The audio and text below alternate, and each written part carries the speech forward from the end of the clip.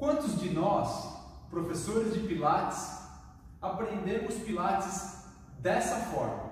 Presta atenção. Para realizar um movimento, você inspira para preparar e aí você faz o movimento soltando o ar.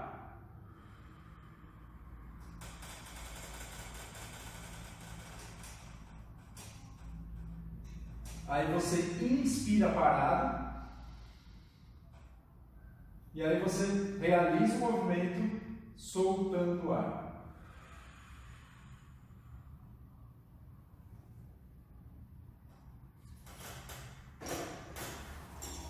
A pergunta que eu faço a vocês é a seguinte: por que aprender Pilates dessa forma não é eficiente? Você já pensou sobre isso?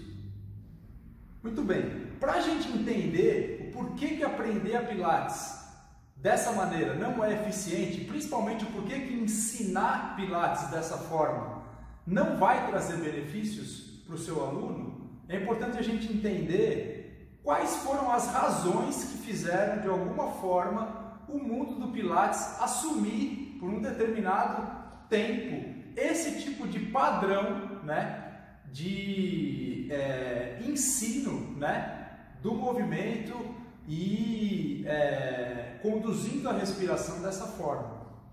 Então, o que se acreditava, na verdade, é que você protege o seu aluno a partir do momento em que você faz os movimentos, né, realiza principalmente aquela fase de força do movimento, soltando o ar e a partir daí acionando mais o transverso do abdômen.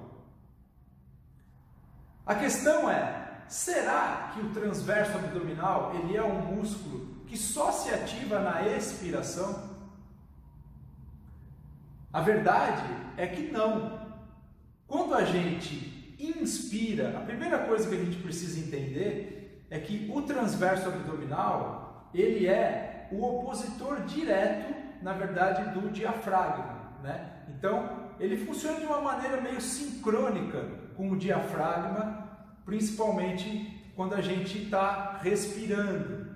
Então, quando a gente inspira o ar, o diafragma desce, ok? Enquanto ele está descendo, automaticamente o transverso abdominal ele se ativa nessa fase inspiratória, justamente por um motivo específico, que é o seguinte: ele na verdade vai controlar a pressão, né, aqui dentro do nosso corpo, principalmente a pressão que é jogada para a pequena bacia. Então o transverso ele se ativa nessa fase inspiratória e ele se ativa justamente para jogar essa pressão, né, para cima e não deixar com que ela, na verdade, impacte a região da pequena bacia. Então, o transverso abdominal, ele se ativa na inspiração de uma maneira excêntrica, ou seja, ele contrai, né, ele não deixa a nossa barriga se expandir de uma forma muito acentuada, ele realiza uma contração excêntrica, ou seja, ele realiza uma contração alongando as suas fibras, mas ele controla esse ímpeto, né, da nossa barriga se projetar para frente. E isso é muito importante no momento inspiratório.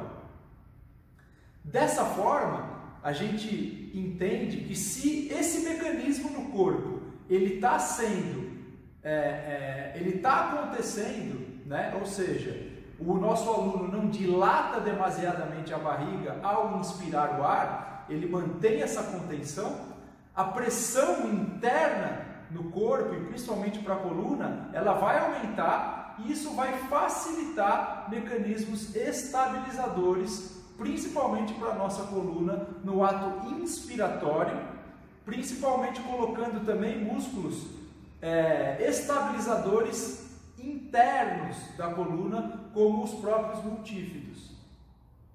Dessa forma, existem muitos estudos hoje na literatura que comprovam que a região lombar, por exemplo, ela tem componentes de estabilização muito mais efetivos no tempo inspiratório e não expiratório.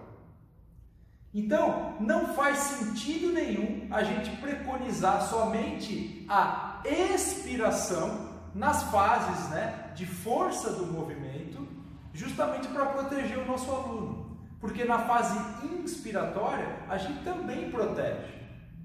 Agora, o outro ponto importante é justamente a questão da naturalidade do movimento. A gente ensinar os alunos a se movimentar fragmentando a respiração não contribui para que ele, na verdade, transfira o aprendizado que ele tem no Pilates para, na verdade, uma dinâmica de movimentos mais natural, os movimentos do dia a dia dele. Afinal de contas, ninguém se movimenta no dia a dia controlando a respiração dessa maneira. Então, nem por uma via e nem pela outra, você, na verdade, vai encontrar motivos suficientes para você ensinar o seu aluno de Pilates a realizar movimentos dessa maneira. Convenci você? Espero que você tenha gostado desse vídeo. Eu sou o Alex Luzzi e até o próximo vídeo. Um grande abraço.